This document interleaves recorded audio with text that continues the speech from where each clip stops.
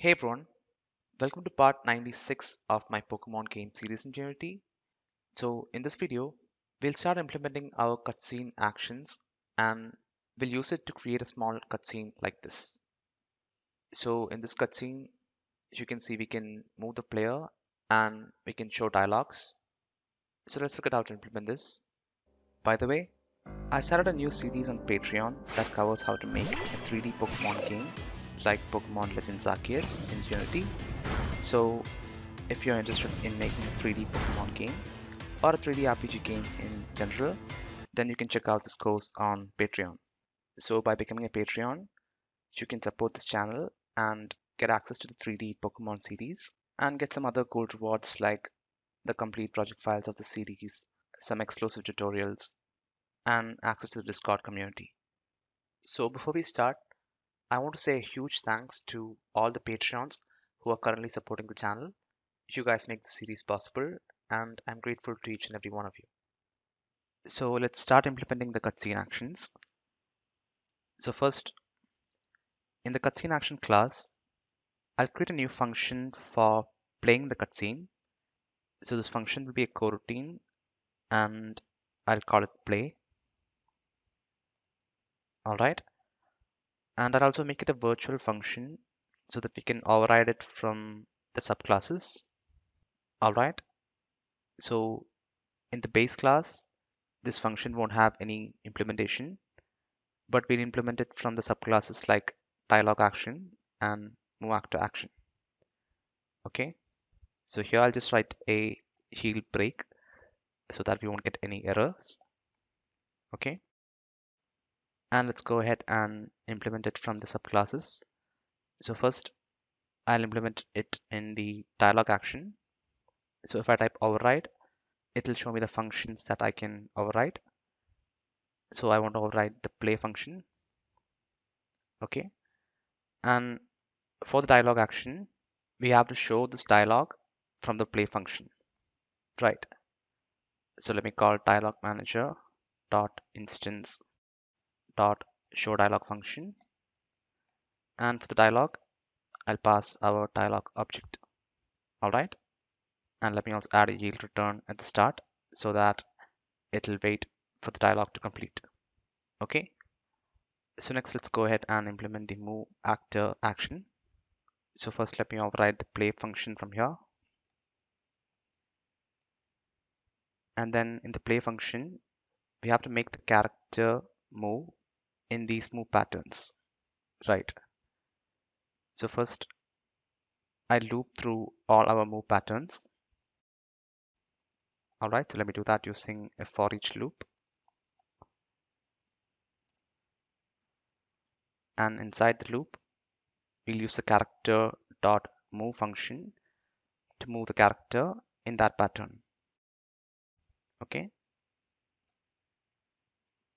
And let me also add a yield return at the start so that we will wait for one movement pattern to complete before running the next one. Okay. So now we have implemented the move actor action and the dialog action. So next, from the cutscene class, we have to run these actions one by one, right? So here I'll create another function called play. All right, and from this function I loop through all our actions and play them one by one. Okay, so let me use a for each loop to loop through all our actions, and then I'll call action dot play to play that action, and let me also add a yield return at the start so that we'll wait for one action to complete before starting the next action. All right, so this will play all the actions in our cutscene. So next, when the cutscene is being played, we want to set the game state to cutscene so that nothing else will happen during a cutscene. Okay, so this cutscene state was created in the trainer battles video.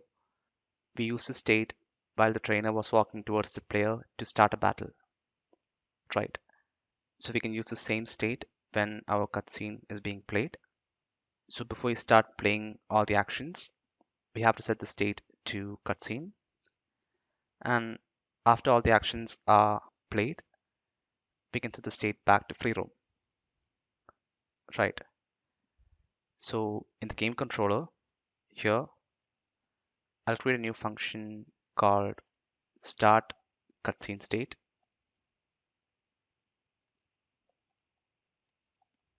All right. And in this function, I'll just set the game state to game state dot cutscene. All right. And next, let me also create a function for starting the free roam state so that we can call it once we are done playing the cutscene.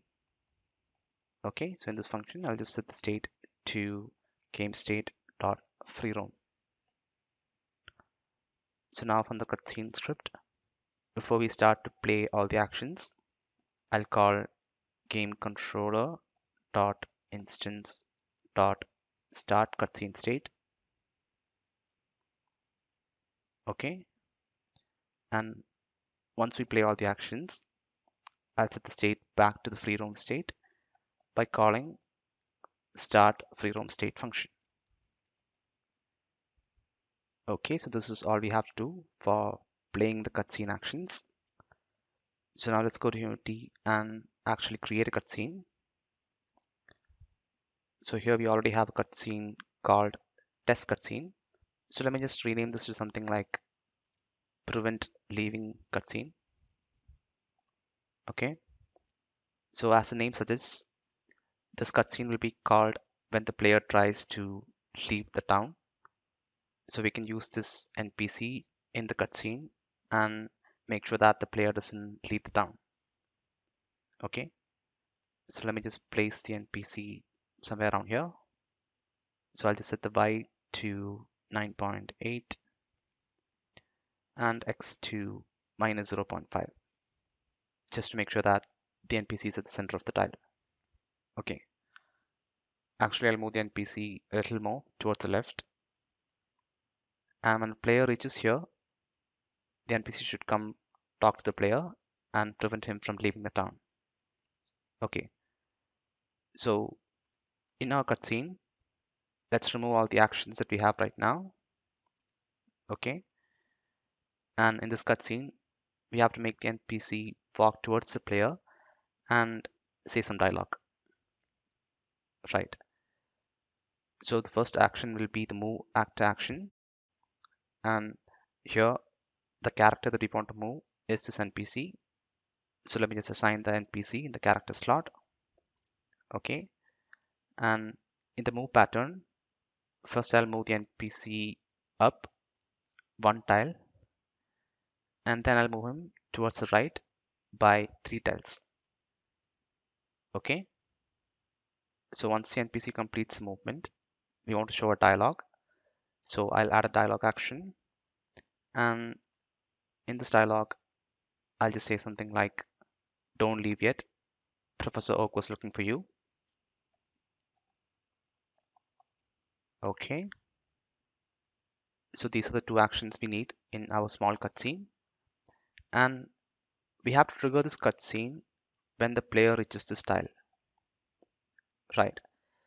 So we have to add a collider to our cutscene object so we can trigger that. So let me go ahead and add a box collider 2D.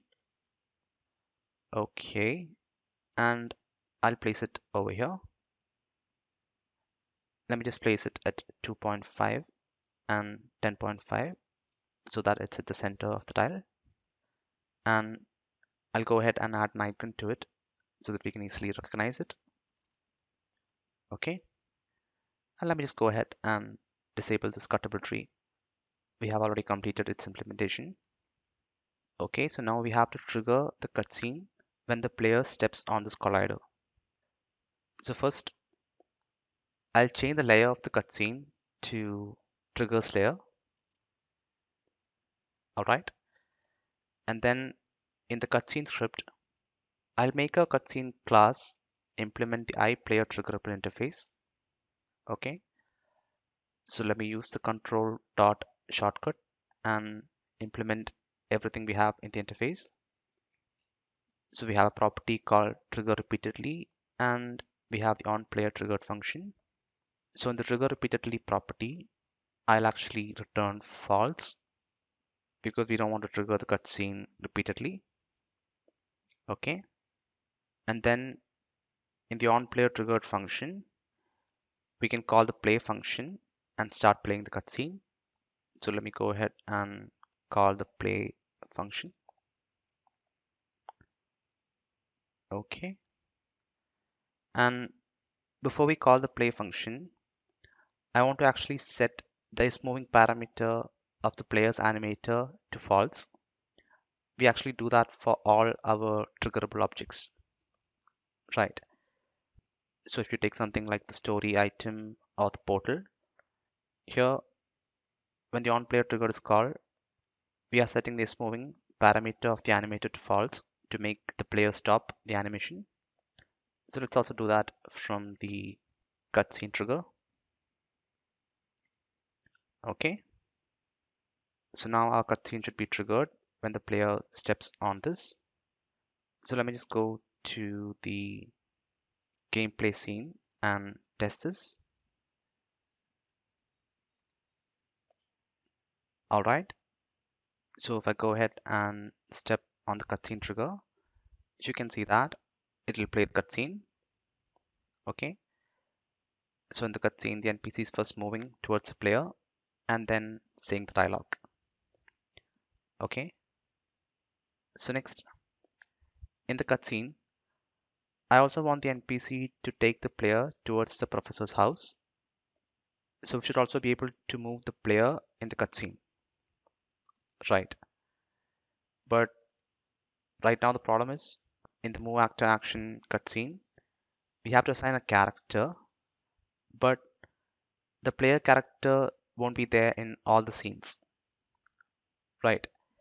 We'll only have a single player character in the gameplay scene.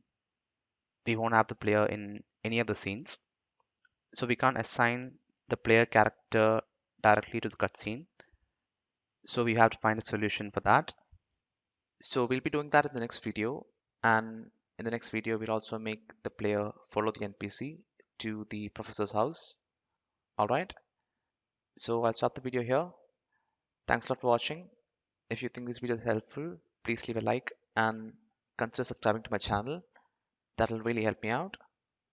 So I'll see you in the next video.